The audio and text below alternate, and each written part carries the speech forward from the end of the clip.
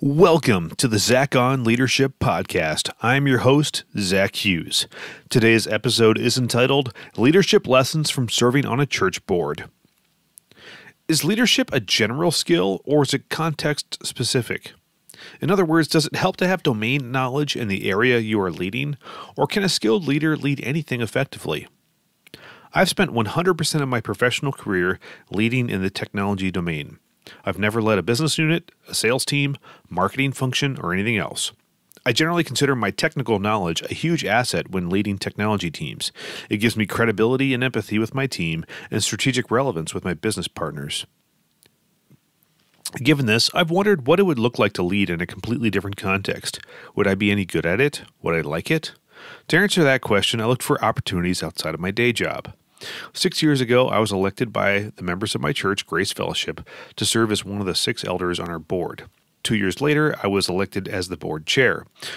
I knew all about the business of technology at a Fortune 500 scale, but I didn't have any practical experience leading a church. Governance. It's worth noting that serving on a board, church or otherwise, relies less on domain knowledge than other forms of leadership. That's because boards function in an oversight capacity and are explicitly not supposed to manage. Since managing the church is clearly the responsibility of the lead pastor and his staff, I can rely on their domain knowledge and subject matter expertise for church-specific matters. This in itself was a worthy leadership lesson for me. I often write about how important it is for leaders to resist the urge to micromanage their teams. In a board role, I was strictly prohibited from doing so. The business of the church. In many ways, churches deal with very similar issues that businesses face. I experienced many firsts that are highly relevant to the business world. We worked with the city on an eminent domain issue and negotiated a fair settlement for our church. We launched streaming and reached new people around the globe through our digital channel. We worked through the painful reality of a deficit and made some necessary but unpopular choices to ensure our continued financial health. We cleaned up our financial reporting and worked through several audits and remediations. We navigated COVID and various government regulations associated with it.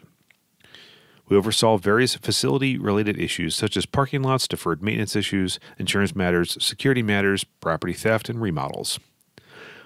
We modernized our constitution and bylaws. These experiences served me well in my day job and future leadership roles. Of course, church is not a business, and I had many experiences that were unique to leading in that context. We spent a lot of time praying. We spent a lot of time studying the scriptures for guidance on various matters. We witnessed God working in marvelous ways, changing lives every day. Our mission is timeless and eternal. As we led the church, we were careful to make sure we were led by God. In church leadership, the faith aspects are front and center. As a leader in the corporate world, I lead through faith, but I'm quite a bit more subtle about it. Leading for succession. Per our bylaws, we have term limits. I need to step off the board after 6 years to allow for leadership succession. That influenced how I led. Knowing my time was limited, I did everything I could to improve processes and systems so they could continue functioning without me. I was also driven to bring closure to several challenges so I could ensure a smooth transition of leadership. I've written before that I believe it's important to always work yourself out of a job. Always do your work in such a way that you can walk away from it and it'll still run. We just had our annual meeting this past Sunday, and we celebrated becoming debt-free as a church. Even the local news showed up to cover the story. It was quite a high note to go out on. You can find a link to the story in the show notes. Leadership and context. Let's go back to where we started. Why did the members of my church elect me to be on the elder board? Because I was a great technology leader? No. Besides running the AV equipment in the church boardroom, I didn't use my technical skills much at all. I was elected because I was a member in good standing with established leadership skills.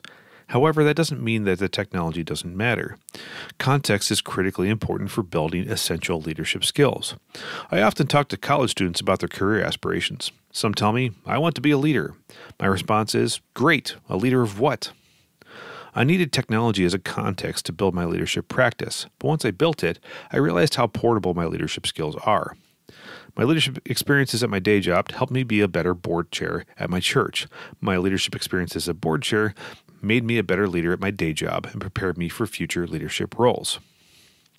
Can a skilled leader lead anything? I don't know yet, but I'm grateful for the opportunity to expand my experience to lead in a completely different context than my day job.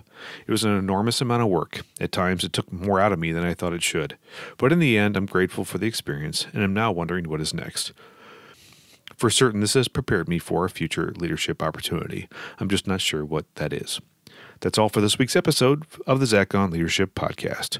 Thanks for listening.